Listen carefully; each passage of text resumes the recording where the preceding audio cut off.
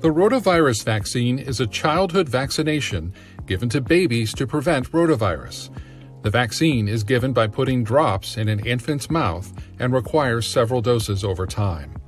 In rare cases, children can develop intussusception after getting the rotavirus vaccine.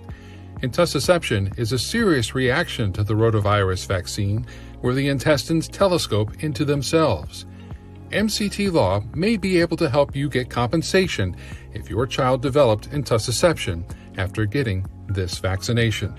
The VICP is a federal trust fund with more than $4 billion available to pay out.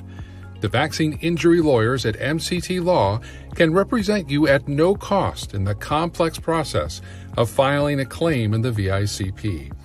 The government pays our legal fees, and you keep 100% of any compensation won.